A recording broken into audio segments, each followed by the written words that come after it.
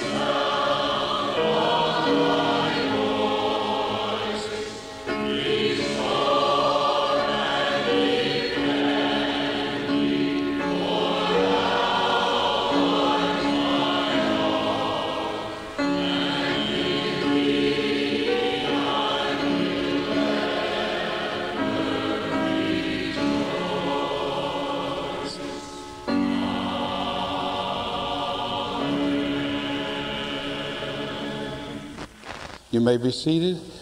The announcements and then the offering.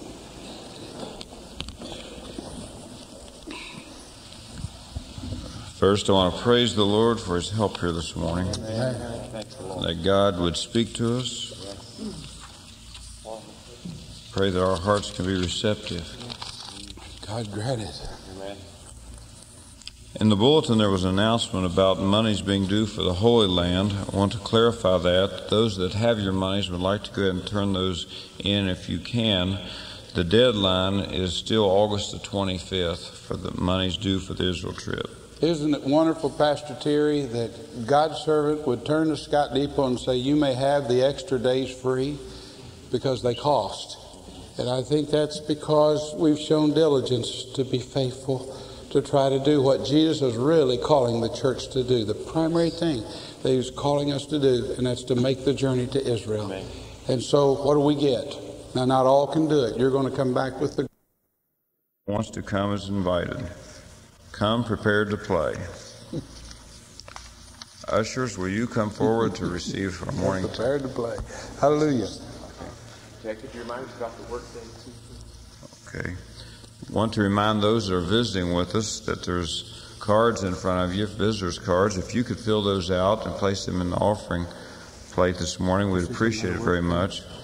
Also, the all-church work day, Saturday, August the 26th at 8 a.m.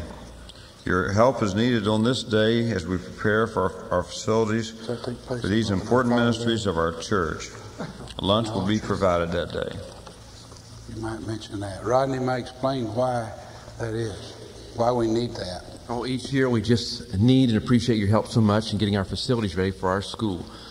It's been through the summer and been used for other things, and your help is just needed as we try to get this building ready for our students in the fall, and we do appreciate it when you can be here. Praise the Lord. Let us give, elders.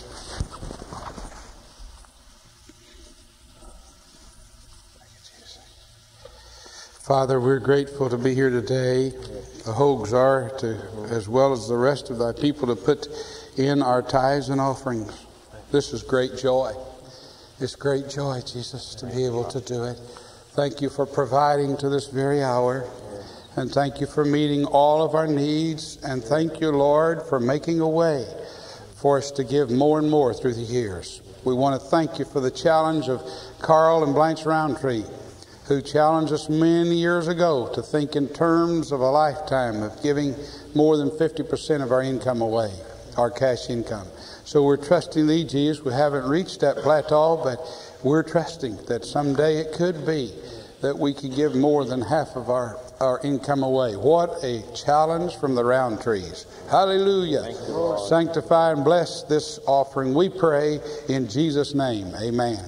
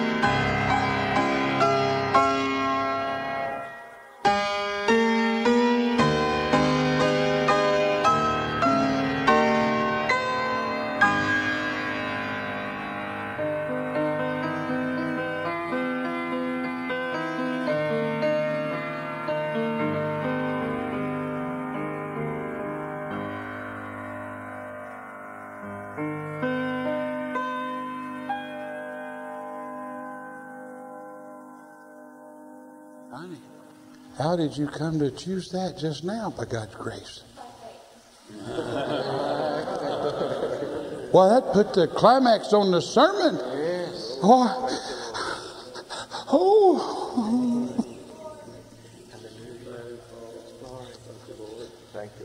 You mean we're going to have young people led of the Holy Ghost? Go forth from our presence or stay in our presence? May more stay than go. Except as Jesus leads. Oh, hallelujah. Yes. See, honey, that's so great. You're under an anointing. Yes. Oh, it's an anointing of God. Yes. You were in the first class in daycare, weren't you? Mm-hmm. Sure was. God's servant said it's time to start. Mm-hmm. And you were in the first class, in the first year. Now we hear the fruit of it by God's grace. All these years she played. Oh, since Sally is so encouraged. Yes. Oh.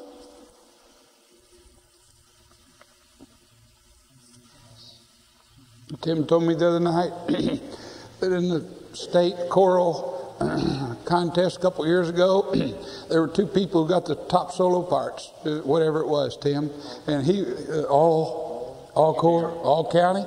It was him and Shelley. That's right. Right out of this little Christian school.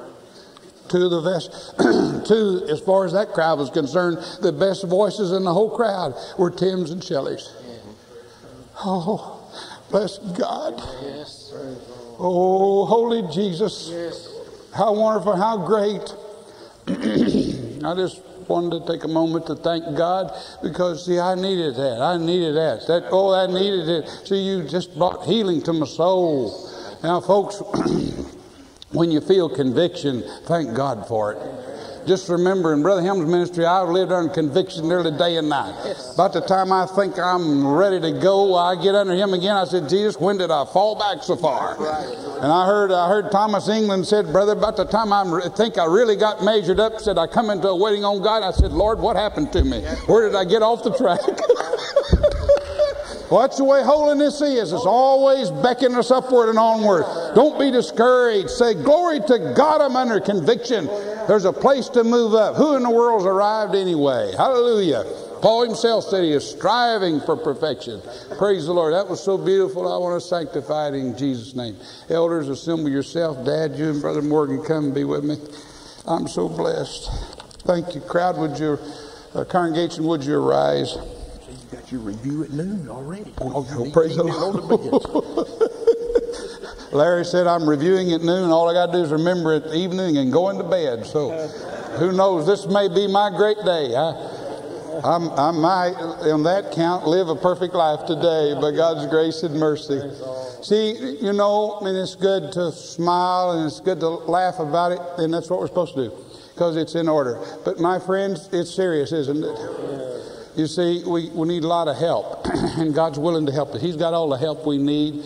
And so just reach out and get it and keep going. It takes a lifetime to make a saint out of most everybody. It really does.